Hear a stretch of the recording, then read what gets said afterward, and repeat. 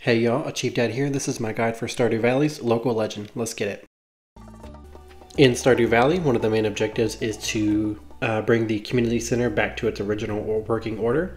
So just head into town from the 5th of spring onward, when it's not raining. I think past 9 a.m. and you'll get this cutscene with Mary Lois introducing you to the community center. After the community center cutscene, when you go to sleep and you wake up the next morning, you will get a letter from Rasmodius. He is found in the little forest area that is beneath the farm. When you go meet the wizard, he's going to have you drink this potion, and it's going to give you forest magic, in quotations. And then next time you go to the community center, you can read the scrolls that are there on the ground. When you first visit the community center after getting forest magic, there's only one bundle book that you can access to, and it is in the crafts room. This first book is all about foraging, so it's probably the easiest one. It just takes the longest amount of time. The Spring Foraging Bundle is everything that can be found in spring that you can pick up off the ground. All 4 of these items are just found being picked up in the world, so I'm not really going to explain what's going on. I think you guys can figure it out.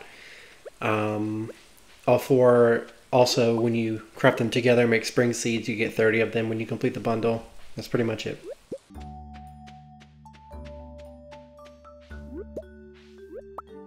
Summer foraging is the same way as spring, but there's only 3 to pick up this time. The only thing I gotta say here is that grapes can also be grown in the fall, and they take 10 days to mature. That's all.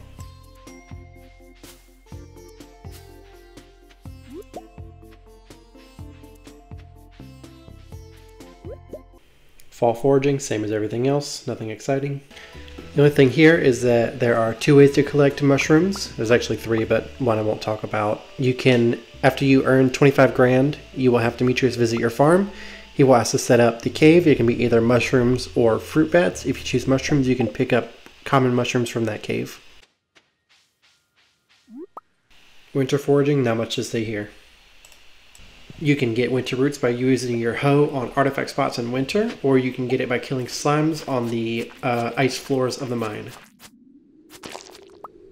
You can find crystal fruit just through regular winter foraging, pecking it off the ground, or you can kill dust sprites on the ice floors of caves to get it. You need to use your hoe on artifact spots in winter to get the snow yam. And the crocus is only found through regular winter foraging. The construction bundle is pretty darn simple. Wood and stone are literally everywhere on your farm. You need 198 wood and 99 stone to complete this one, and you start with the tools, so no big deal. For hardwood, you are going to need to get the steel axe, which will cost you 5,000 gold, but with the steel axe you can break these logs on your farm, and then you can go into the secret woods by breaking the big log here, and it'll get you hardwood. The exotic foraging bundle is a little bit more all over the place. For coconut and cactus fruit, you need to finish the vault in the community center, which is going to cost you 42,500 gold. But once you get there, there are normal forageables like anything else.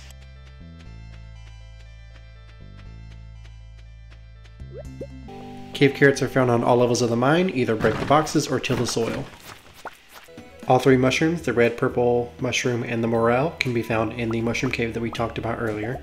And lastly, for the resins, or the syrups, we need to plant each tree.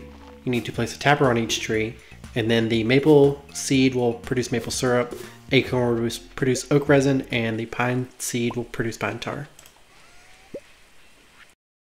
With the crafts room done, we're going to move on to the pantry. The pantry is all about farming and other things that you can do that give you farming experience, so let's get it. Parsnips cost 20 gold, and they take 4 days to grow.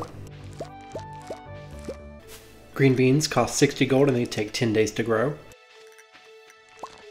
Cauliflower costs 80 gold and they take 12 days to grow. Lastly, potatoes cost 50 gold and they take 6 days to grow. Summer crops, same dealio, except this one gets you a quality sprinkler. Tomatoes cost 50 gold and take 11 days to grow. Hot peppers cost 40 gold and take 5 days to grow. Blueberries cost 80 gold and take 13 days to grow. And melons cost 80 gold and take 12 days to grow. Fall crops, same as ever. Corn can be planted in the summer or the fall. It takes 150 gold and takes 14 days to grow. Eggplant costs 20 gold and only takes 5 days. Pumpkins cost 100 gold and they take 13 days to grow. And yams cost 60 gold and take 10 days to grow. The quality crops bundle is different. You just need 5 each of 3 of these crops. The goal of the quality crops bundle is to just plant as many crops as possible. Just load your farm up with all of them. And as you can see here, it is possible to get 5 gold parsnips in spring of year 1. Literally just plant as many as you can get in there, as much as your money can buy.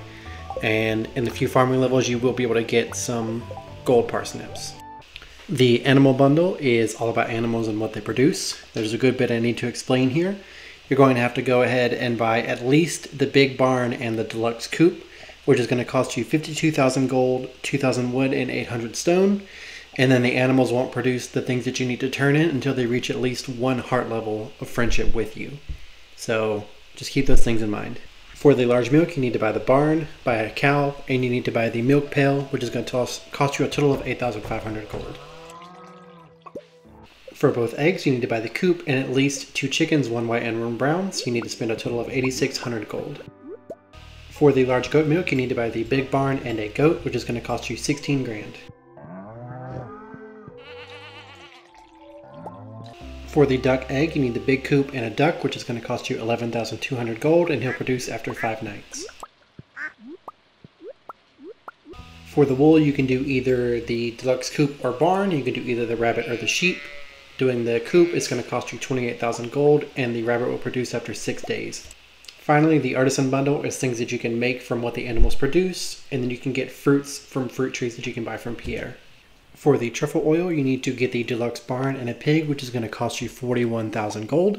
After 10 days, he'll make a truffle, which you can put into the oil maker, and it will eventually make the truffle oil. You put wool on a loom to produce cloth. Using a cheese press, you can turn milk into cheese and goat milk into goat cheese. Make a bee house, and in every season but winter, it'll produce honey every 4 days. Put any fruit into a preserves jar and you will get jelly. For each of the fruit, you have to buy the sapling from Pierre's General Store, and in total the saplings cost 25,400 gold if you want to buy all of them at once, just 1 of each.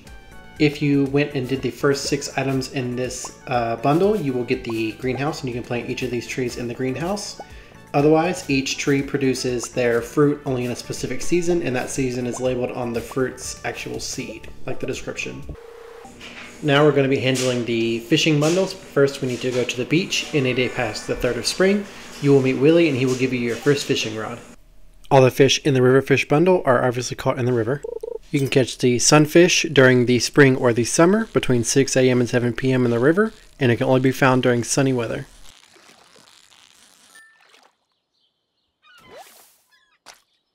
Catfish can be found from 6 a.m. to midnight, but it's got to be raining, and this is one of the hardest catches for beginner players.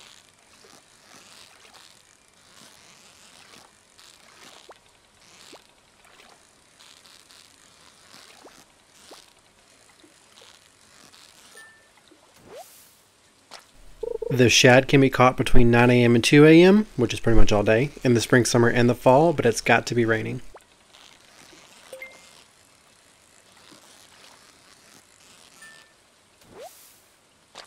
The tiger trout can be caught between 6 a.m. and 7 p.m. in either the fall or the winter.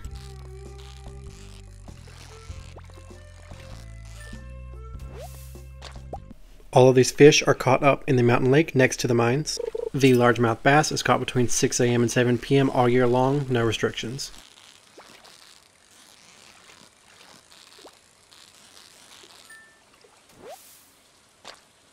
The carp is found all day long in all seasons but winter, and it's also found in the sewer all year long, no restrictions. The bullhead only appears in the mountain lake, but it appears all year long with no restrictions.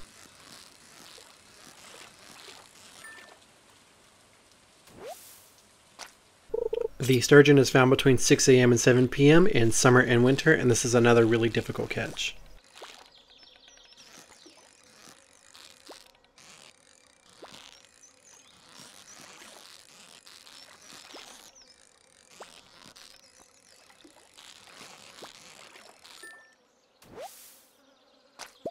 These fish are only found in the ocean. The sardine is found from 6 a.m. to 7 p.m. in the spring, fall, and the winter.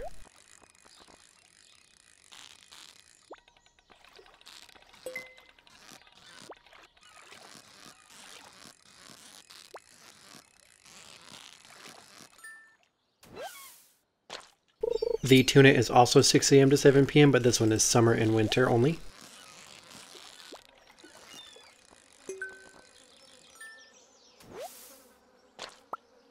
And the red snapper is also 6 a.m. to 7 p.m., but it can only be caught in the summer and the fall, and it has to be raining.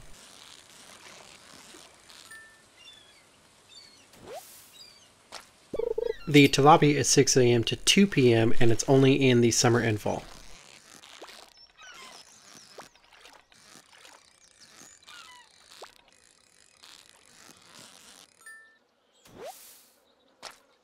These fish can only be caught after a certain time and only in certain environments.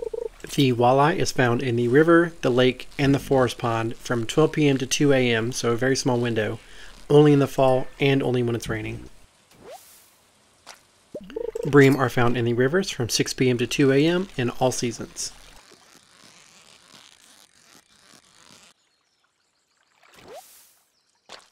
The eel is found in the ocean from 4 p.m. to 2 a.m. during the spring or the fall, and it's got to be raining.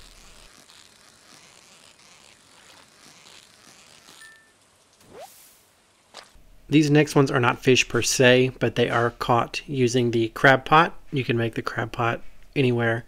You have to put bait into it, and then in freshwater and ocean water you'll get different types of fish. I'll call them fish. With the crab pot in the beach, you can catch a lobster, a crab, a cockle, a mussel, a shrimp, an oyster, and a clam. With the crab pots in any body of fresh water, you can catch a crayfish, a snail, and a periwinkle. The rest of the fish are considered specialty fish and are caught with special conditions. The pufferfish is found in the ocean from 12 to 4, so it's only a 4-hour window in the summer during sunny weather exclusively, and it's a very difficult catch, so it's going to take some time. The ghostfish is caught on levels 20 and 60 of the mines anytime all seasons, and it may also be dropped by the ghost enemies. The sandfish is only found in the desert, so you've got to finish the vault in the community center, and then you can catch it from 6 a.m. to 8 p.m. in all seasons. Lastly, the wood skip is caught in the secret woods anytime, any season. You just need to unlock the secret woods with a silver axe to break down that log that can break down hardwood. Next, we're going to be dealing with the boiler room bundles, but to do those we need access to the mines. So any day after the 5th of spring in year 1, you can head to the north part of Mountain Lake. You will find that the bridge is now available and you can enter the mines. You'll get this cute little cutscene and you'll get a sword and have access to the mines. For the Blacksmith bundle, you just need to turn all these ores into bars. They're done the same way, so just take 5 ore and 1 coal, place it in the furnace, and it will turn into that bar. Everything in the Geologist bundle is forageable from the mines. Quartz can be found on every single floor of the mines, not a big deal. Earth crystals are found on levels 1 through 39, so in the lower parts of the mines. Frozen tears are found on levels 40 to 79 of the mines. And fire quartz are found on levels 80 to 120, so the rest. The Adventurers bundle is all about killing enemies and getting what they drop. Slimes and bats are both found on every single level of the mines, so both of those should be no big deal.